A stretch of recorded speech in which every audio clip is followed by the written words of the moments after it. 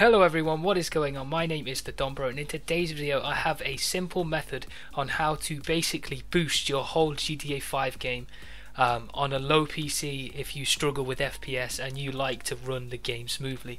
Now I am using an Alienware Alpha i5 version.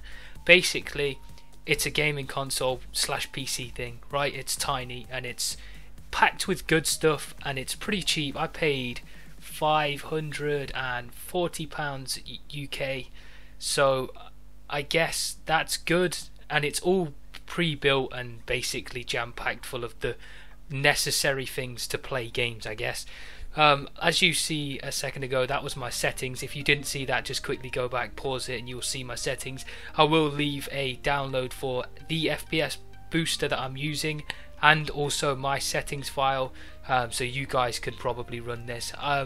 I'll leave the system specs of my Alienware Alpha in the description as well below, so you can check them out and compare them to your PC. I guess it should run pretty nicely, as long as you have a pretty standard PC, gaming PC, whatever.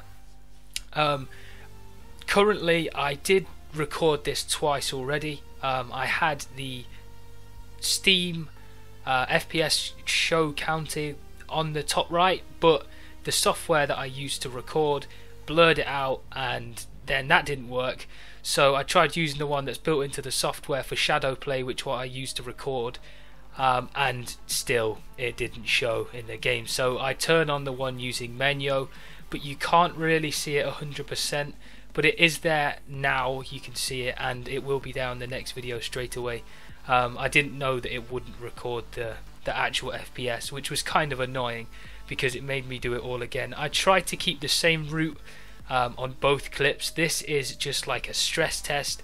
This is without the FPS boost on, so I was running about 30 to 50 FPS and it was a bit patchy. It took forever to load shit, and it was just not very good. It's not up to standard. And if you're playing with mods, like I've got a shitload of mods on. I've got Hulk mods, texture mods, bike mods. I've got all sorts on, just installing packages from OpenIV and testing loads of good shit, because all I do is play on single player on PC. So I've literally been going crazy with mods, and it's so much fun. I'm not kidding. That's why I made this video, so you guys can have as much fun as me.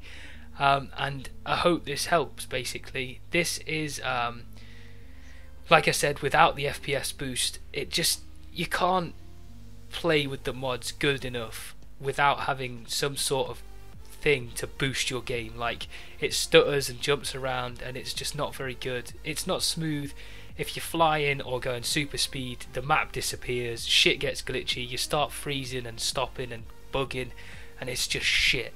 You see all these crazy YouTubers with their super high-end PCs running all these crazy mods, and I mean, like, it's good and all, but they've paid shitloads for their PCs, and it's probably all sponsored stuff that they got sent anyway.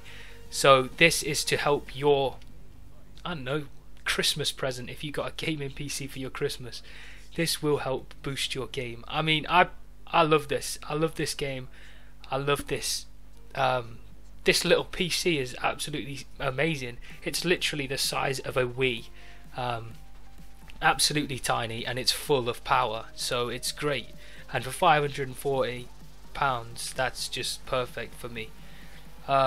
So in a minute we'll be coming up with the FPS boosted version, and instantly you will see how much more power and like perfectness comes from having that small FPS boost. And it's really easy to do. Literally, you just drag the file onto your desktop. If you use my settings file, just put that in your documents.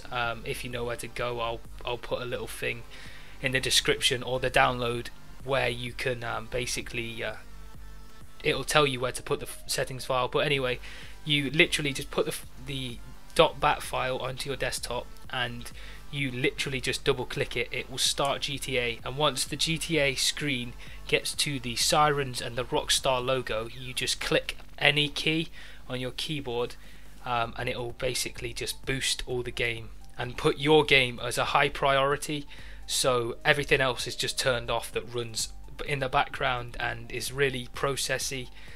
So it will just turn them all off and run smooth. Like I said, I've tried to make this as easy as possible, and try to run the same line to make sure it's like legit and you can see the difference. But average, I boosted about 20 FPS straight away. I mean, this is sat at 31 to 30 the whole time. As soon as I put the FPS boost on, it was just instantly 50 plus each time, and it was so much smoother. No glitching and stopping and lagging and buffing. It was just clean gameplay, and I was absolutely buzzing. So I hope you guys enjoy this video. If you did enjoy this video, leave a like down below, guys. It helps my channel greatly. If you are new, feel free to subscribe, guys, and have a wonderful rest of your day. I hope this helps, and peace.